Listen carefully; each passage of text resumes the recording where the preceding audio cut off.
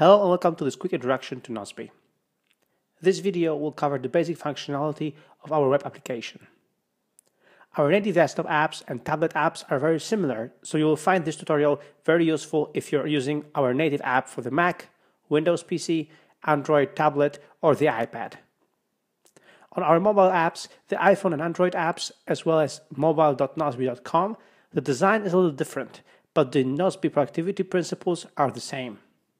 We will divide this tutorial into 10 parts, similar to our 10 Steps to Ultimate Productivity course, which you can find on our website nozbe.com/course. Let's get going. Part 1. The inbox. Here is where I put all of my tasks first and later manage them in Nozbe. To add a task to inbox, just click on one of the plus buttons. The button in the top right corner adds tasks directly to inbox from anywhere in the application. This button can also be invoked by pressing the T key on your keyboard. The button in the bottom right corner adds tasks to the current view. This button can also be invoked by pressing the A key on your keyboard. You can also add tasks to Nozbe from your email and from your web browser.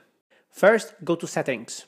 By the way, if you want to log out from your Nozbe account, here's the handy Logout button. Now, go to the section Bookmarklet and add this link to your bookmarks. To add a task through email, just use your nickname.pin@nozbe.me. Here's me forwarding a task from Gmail to Nozbe. It's that easy.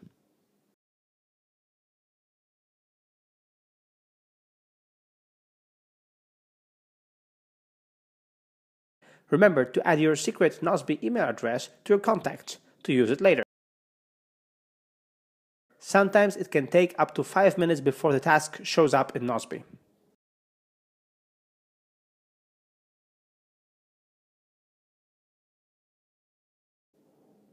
You can also write several tasks and add them to Nozbe.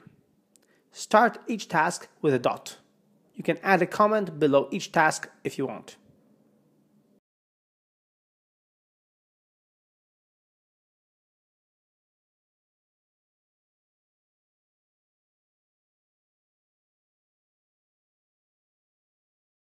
Now, back to Nozbe inbox. As you can see, all of the tasks from email have been added correctly, along with their attachments and comments. Emailing a task to Nozbe has never been easier. Each task in Nozbe has several parameters, which help you get even more proficient in time management. Context. It's like a category of a task. We'll talk about context a little later. Time needed. You can estimate how much time a task needs to get done. Later, you can see your statistics at the bottom of the inbox or any other view in Nozbe. Due date. A task can have a due date. When it does, it shows up in your Nozbe calendar as well. Repeat. Your task can repeat every now and then. Comment. You can add comments to tasks. This way you can add your thoughts about a task, describe it in more detail, or simply communicate with others. Important. When a task is done, it stays on your task list until the end of the day. Later it's being moved to the completed tasks section.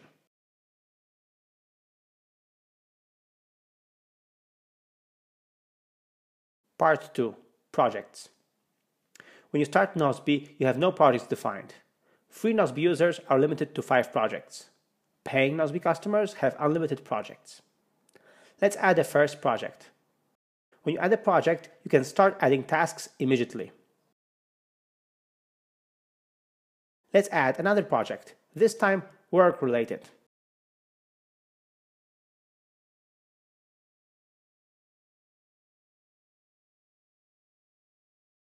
Sometimes the task is very big and we need to convert it to a project. It's very easy in Nozbe.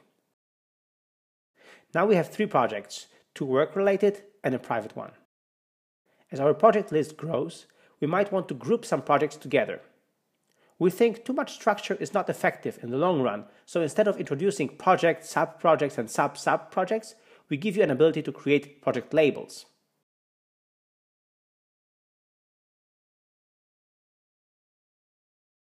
This way, you can filter out how many projects you see at once on your project list.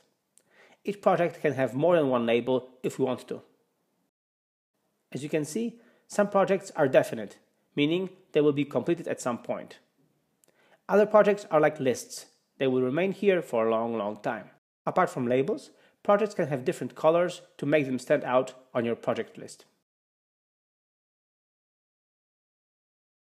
Part 3. Next actions. When you have several projects, you'll have many more tasks. In Nozbe, you can easily star a task to make it your next action. It's important to choose a task that you feel like doing. Sometimes you need to choose a task from the middle of your list. When you go to Next Actions view, you see all of your starred tasks from all of your projects. You can filter them easily to focus only on a few tasks. Some tasks need due dates. If you add a date to a task and this date is today or is overdue, the task will automatically be starred and become your next action. Tasks in Nozbe can also be reoccurring, every day, every week, you name it. Your Next Actions view is your command center. You should focus on cleaning it out every single day. This is where I spend most of my day. Part 4. Mobile Access. In Nozbe, you can easily print out your projects.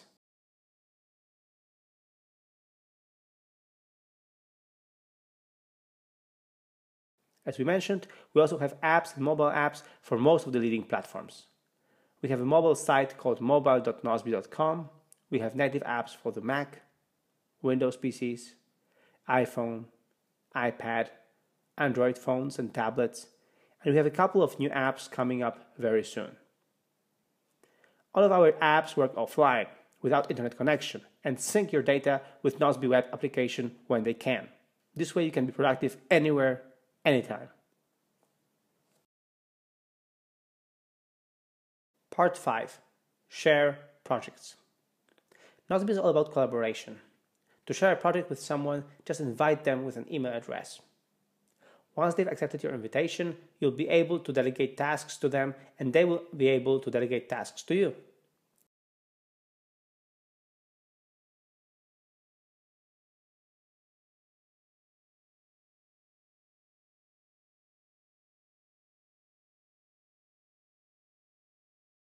When you delegate tasks to someone, it becomes their next action. It's important to understand that your private projects remain your projects forever. Other people can only see projects they were invited to. When someone adds a comment to a task you're working on, this comment shows up in the New Comments section.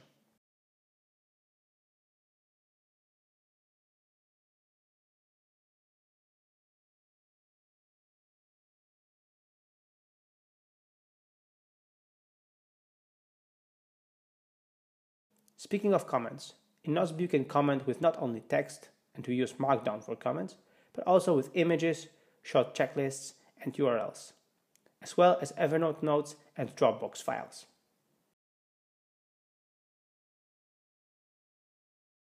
In Nozbe, we try not to use email when working together. We communicate through tasks. Part 6. Contexts. Contexts are places or tools or other categories that your tasks have in different projects. My favorite example is the phone context. When you add it to your tasks, you can later batch your phone calls, even if they are from different projects.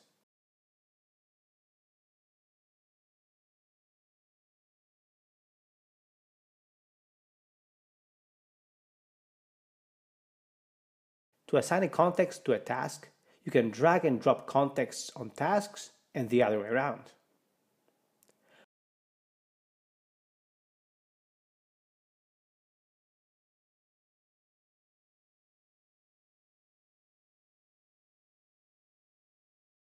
Only the contexts that have tasks assigned to them appear on your context list. To see all of your available contexts, just click on the I button below the context list. Part 7. Reference material. Each project can have notes and files.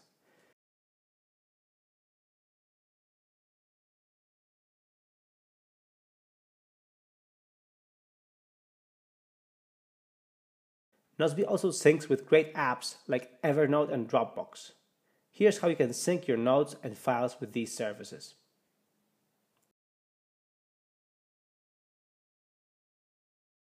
When you have file names similar to your project name or Evernote notes tagged in the same way as your projects, these show up automatically in Nozbe. This way, you can use the best apps on the market together: Evernote for notes, Dropbox for files, and Nozbe for tasks.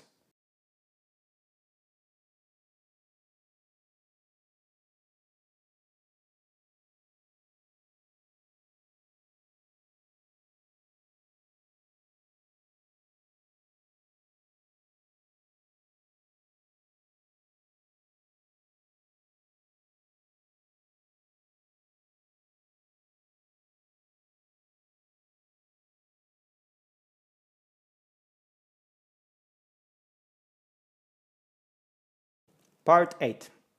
Review your stuff. At the end of the week, please do your weekly review. Just go through each project, see which task is still relevant, which should become your next action, which should be delegated. I hope Nozbe can help you and your company get organized better. Make sure to get our native apps for all the platforms that you use and invite your friends to communicate through tasks with them. Bonus 1. Project templates.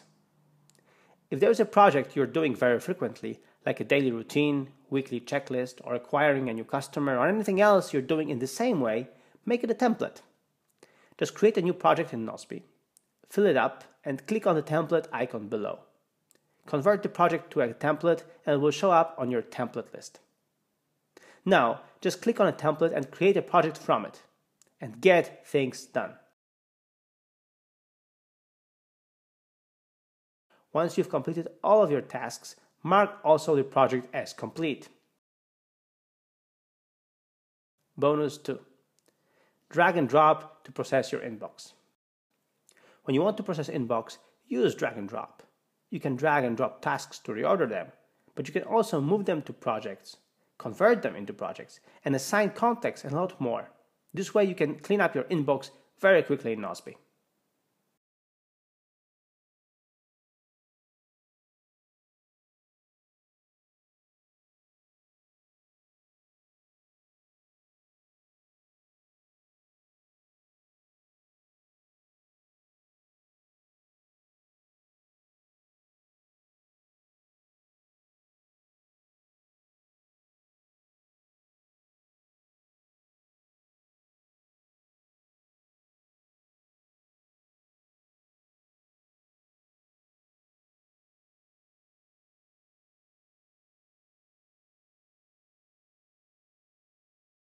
Bonus 3. Use hash to add a task with parameters. You already know that a task can have several parameters. Now you can use a hash or pound symbol when adding a task to Nozbe and choose a parameter you need. It's very easy and handy. You can choose your project, context, time needed, due date, and a lot more.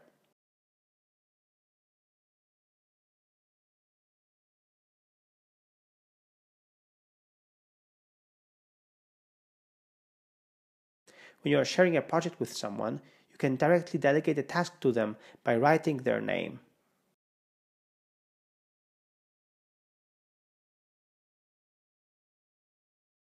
This also works when you're adding tasks to Nozbe from email. It gets even better. You don't have to write entire parameters of tasks. Nozbe is smart enough to know which ones you meant. Just have a look.